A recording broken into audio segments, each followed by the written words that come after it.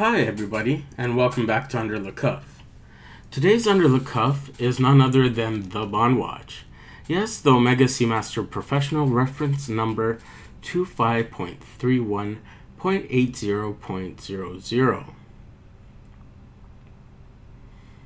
I'll go ahead and take it off the wrist and start the review. Just like every superhero, a watch collector has his or her own origin story. Bruce Wayne tragically witnessed the murder of his parents, Peter Parker got bit by a radioactive spider, and my story started with this. GoldenEye. I was 10 years old, and just like Frank Abagnale Jr., I became enamored with the thoughts of becoming a gentleman spy. However, unlike Frank, I did not have the money from conning people to get an Aston Martin, but this watch stuck with me.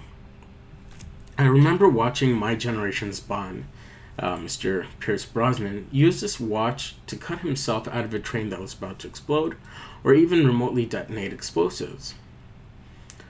Although I'm a bit late to the party considering this watch was made from 1993 to 2006, this watch was my original Grail watch, and I can't believe it took me this long to get it. I kept telling myself to wait until I found a new old stock watch, but at this point in time, I think it's the best bang for your buck. So if you can find a good used one on the market, pick one up. I have a feeling that they might be going up in price, especially with the 2018 release, bringing back the wave dial, and not to mention this being an iconic Bond watch. I really love this watch, and I sent it in for servicing by Omega, and it looks brand new. Let me go over some of the technical specifications of this watch. This watch is COSC certified. It has a date at the 3 o'clock position, a screw down crown, and a helium escape valve, something the Rolex Submariner doesn't have. The case and the bracelet are both made out of steel. The lug width is 20 millimeters, the diameter is 41 millimeters, and as you can see, the scalp bezel and the dial are blue. However, if you look closely at the dial, you can see those famous Seamaster waves. Those waves captivate me every time I look at the dial. The case thickness is about 11 to 11.5 millimeters, which is quite thin for a diver, and it fits under the cuff quite easily and well. It has 1,000 feet, 300 meter, or 30 bar water resistance.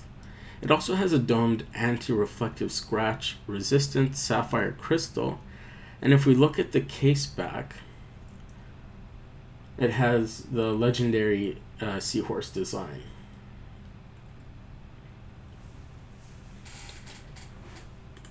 Here's what it looks like on the wrist. If you have a chance, I do recommend you pick one up. I actually picked mine up off of eBay. I usually hate getting anything off of eBay, but this seller had close to 100% positive ratings, and you get what you pay for. Just be patient and get what you want. Just don't settle. Also, no matter how good it looks, be sure to send it in for servicing to Swatch Group through an authorized Omega dealer. It will come back and it will look brand new. Mine had normal wear and tear on it, and unfortunately there was a chip in the bezel. I'll add a picture of it in a moment. But after I sent it in for servicing, it came back looking brand new, and that chip was completely gone. Here's a picture of the chip. You can see it at the 9 o'clock position. Please don't forget to like, share, and subscribe to this video if you liked it, and be sure to follow me on Instagram where I upload pictures more frequently. Thank you, and see you next time.